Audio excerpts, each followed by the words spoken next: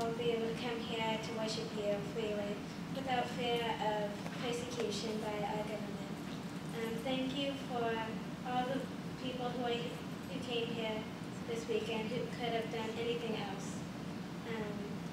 Lord, I pray that you be with the speaker, who is going to be giving us our next lesson, and the next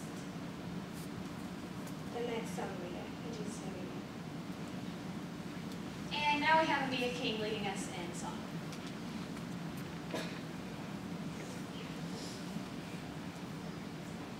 The joy of the Lord will be my strength. I will not falter, I will not faint. He is my shepherd, I am not afraid.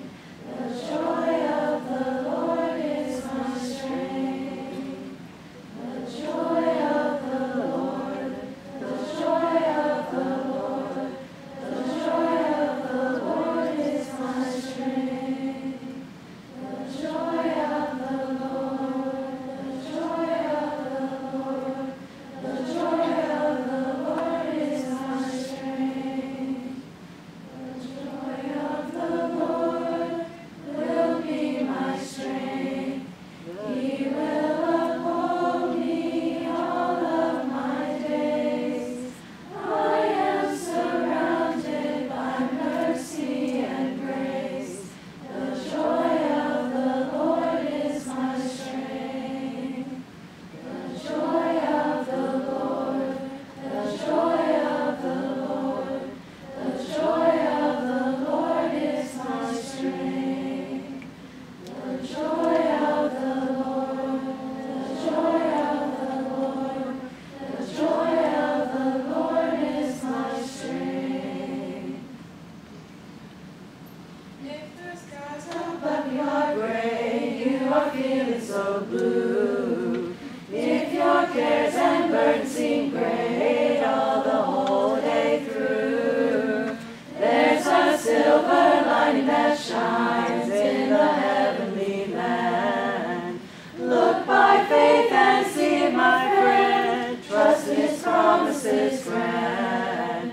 Sing and you'll be happy today. Press along to the goal. Trust in Him who leadeth the way. He is keeping your soul. Let the world know where you belong. Look to Jesus and pray. Lift your voice and praise Him in song. Sing and be happy today. Often we are troubled and tired, sick with sorrow and pain. There are others living in sin, blessed with earthly gain. Take new courage, we cannot tell what tomorrow may bring. When the dark clouds vanish away, then your heart truly can sing.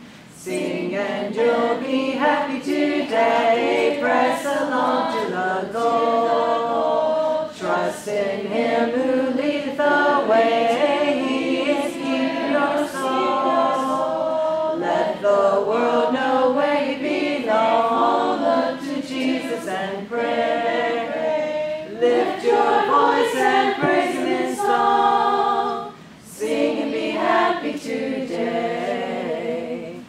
Oft we fail to see the rainbow up in heaven's fair sky.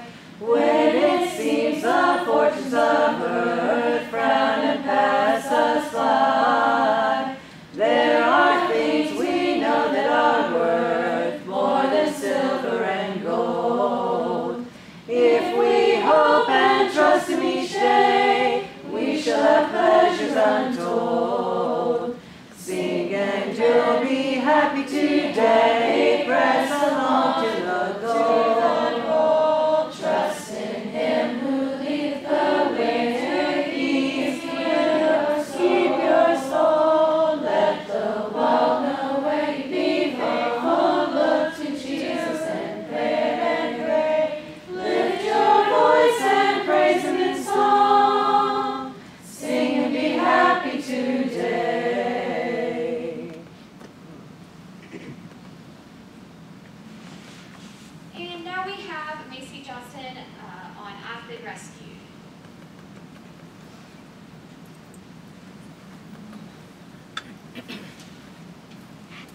Alright, hey y'all. So for those of you who do not know me, my name is Macey, and I'm a senior in high school this year, and I am going to Harding in the fall, trying to get as far away from my parents as possible. No, I'm just kidding. But I'm going to start off with a story, and this happened actually a couple of weeks ago, and it was over spring break, and my family and I decided to go on a cruise, which I totally recommend if you haven't been on one. There's something for everybody, which is great. So this is Easter Sunday. We were boarding the cruise ship. And if you've never been on a cruise, this is going to sound kind of foreign to you, but it's kind of like an airplane. You put your luggage off on the side, and then you go through security. And once you go through security, you go to a kiosk. And you kind of sign in, and you get your stateroom, like C-Pass boarding card for that week, which you can charge to on the ship. And then you get your room information and everything. And then they have you sit in this like warehouse type of deal. And until they're ready for you to get on the cruise ship, you stay in the warehouse. And so finally we were ready to go board the ship, and we're going through the little hallways, and they start playing the Titanic theme song. Which, if this was not my third cruise, I would have walked the opposite direction. But we got on the cruise and everything, and then one of the first things that you do when you get on a cruise ship is you have to go to these muster stations, which is basically like if the ship were to sink or some emergency were to happen, this is where you would go to get on your rescue boat. Which, how well did that work for Leonardo DiCaprio? Not very well. But, so you're depending on this piece of plastic to get you from the water to land. And so I'm here to talk about the ultimate safety and something that we can be 100% confident in and that we can grab hold on to. So I'm going to read Matthew chapter 14. And I'm going to start in verse 25. And I know that when you see this, Jesus walks on the water, you're like, okay, I've heard this story, I can kind of tune you out for a little bit. But instead, I want you to kind of think yourself and put yourself in Peter's shoes. And think about how this could be you, because later on in this video, you're going to realize that you've been rescued just the same way Peter was. So starting in verse 25, it says, "During the fourth watch of the night, Jesus went out to them, walking on the lake. When the disciples saw him walking on the lake, they were terrified. 'It's a ghost,' they said, and cried out in fear. But Jesus immediately said to them, 'Take courage, it is I. Don't be afraid.' 'Lord, if it's you,' Peter replied, 'tell me to come to you on the water.' 'Come,' he said. Then Peter got down out of the boat, walked on the water, and came toward Jesus. But when he saw the wind, he was afraid, and beginning to sink, cried out, 'Lord, save me.' Immediately Jesus reached out his hand and caught him. 'You have little faith,' he said. 'Why did you doubt?' And when they climbed into the boat, the wind died down. Then those who were in the boat worshipped him, saying, 'Truly you are the Son of God.'" And so in just the same way, we have been rescued. Okay, we have something that we can grab hold on to and be 100% confident in. And I want you to kind of think about that, because I don't want you to fear the murky waters of uncertainty, because we can be 100% confident in Jesus. And so I'm going to go through 3 points. I'm going to talk about what we're rescued from, why we're rescued, and by what we're rescued. So the first part, what we're rescued from, and that is sin. And in Galatians chapter 1, verses 3 through 4, it reads, "Grace and peace to you from God our Father and the Lord Jesus Christ, who gave himself for our sins to rescue us from the present evil age, according to the will of our God and Father."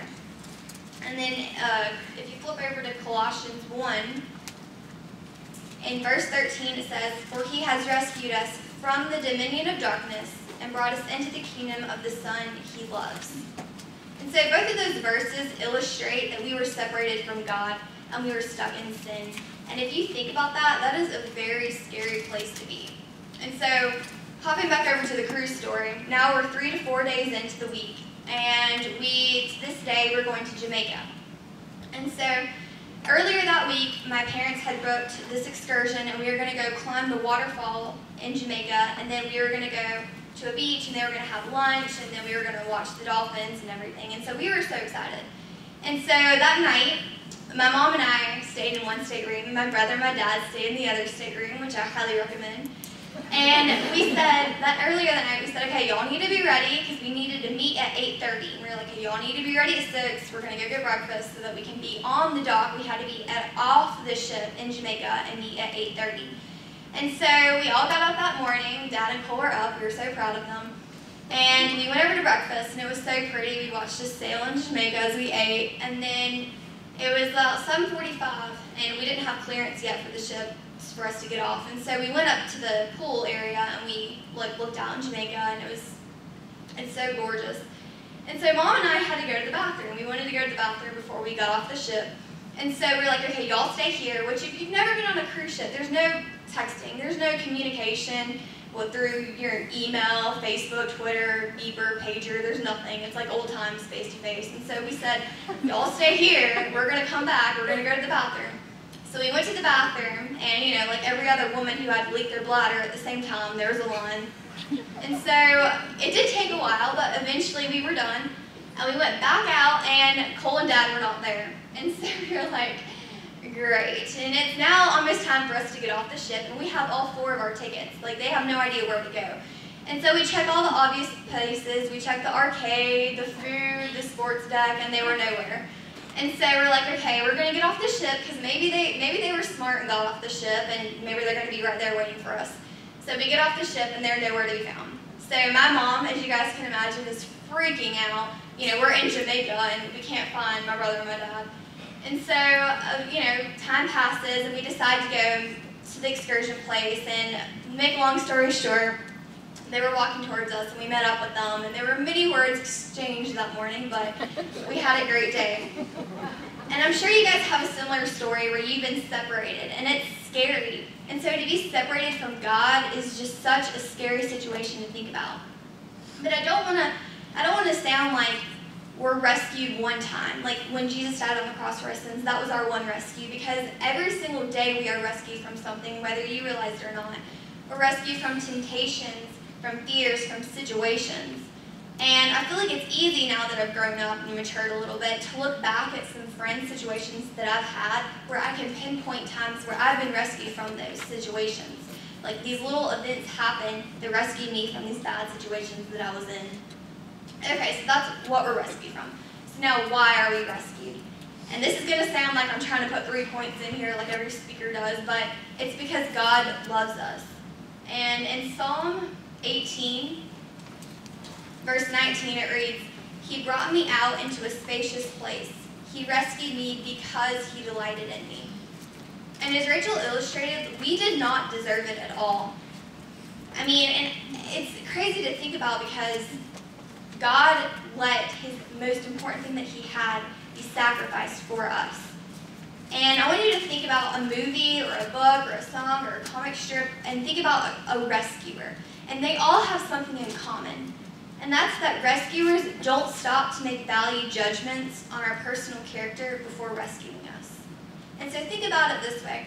What if the fireman didn't rescue that girl because she cut him off in traffic earlier that week? Or the lifeguard didn't rescue the guy who grabbed the last pack of Oreos at the grocery store earlier that day that he wanted? Or the Titanic people didn't rescue Rose because she ultimately killed Leonardo DiCaprio? If God didn't rescue us because we told that one little white lie the other day, like think about where we would be. So I want you to kind of think about that his love moves mountains. And so speaking of mountains, we're kind of flipping from the cruise story now. I was about, I don't know how old I was, maybe 13 or something, and I was learning to ski. And if y'all have been with me for 5 minutes, you know I'm not a nature person at all. Cannot be in the nature, but I decided to go on the ski resort vacation with my family, and so my dad and I were going up on the ski lift, and I have my little skis on and my little pizza formation sitting there, and Dad's beside me, and we're going on the ski lift, and we're going up the mountain. And so, at one point you have to get off. And so I'm looking at the people going off in front of me, and they're having no issue. They're just getting right off the ski lift. So I'm like, okay, this is no big deal. And so it comes time for my dad and I to get off the ski lift, and he gets right off, and then it comes time for me to get off, and I'm not. And I'm just watching the ground get lower and lower and lower, and you are not supposed to. One rule for the ski world is you are not supposed to ride back around, like you have to get off. And so Dad, despite the woman who's yelling at him to not come get me, and that the ski lift coming at us is about to hit him, Dad pulls my leg and yanks me down and rescues me. And I'd like to think that it's because he loves me, despite the round of applause he got afterwards. His love and God's love can rescue you. And so my last point is, by what are we rescued? And that's by grace through Jesus. And if y'all have heard that song, Grace Like Rain, it literally, his love and grace literally floods over us. And he sent his sacrifice, the most important thing that he had. And through Jesus, we are rescued. We can't rescue ourselves. Society can't rescue us. Our boyfriends can't rescue us. Our friends can't rescue us. We can't rescue ourselves. But God can rescue us. And that is something that we should not take for granted, because through grace, we are given multiple chances, and that's something that we can rejoice about. And so what does all this mean? What does it all mean to be rescued? And that's that we have something to hold on to. And you can kind of think about it as God is our life preserver, our rescue boat that we can be 100% confident in. And it's something that we can hold on to and cling to him. And so I have this it's really quick song. I'm going to read the lyrics, but it's called No Longer Slaves by Johnston. And it says, "You unravel me with a melody, you surround me with a song of deliverance. From my enemies till all my fears are gone. I'm no longer a slave to fear, I'm a child of God. From my mother's womb you have chosen me, love has called my name. I've been born again into your family, your blood flows through my veins. You split the sea so I could walk right through it. All my fears were drowned in perfect love. You rescued me so I could stand and sing, I am a child of God." And it's just so cool, I think, that we've been rescued by the ultimate rescuer. You'll bow with me. Dear God, I just thank you so much for all these girls. And I just thank you so much for bringing them here this weekend. And I just pray that as we go out through this week, through this month, through this year, through our life, that we can realize that we have been rescued by you, and that you are somebody who we can be 100% confident in, and that we can cling to. And I just pray over all these girls today and all their temptations and their fears that they experience, Lord, that they may seem to hold on to them and to just encompass them. I just pray that they can realize that through you they can be rescued through any temptation or any fear, because you are greater, and that your love literally floods over us.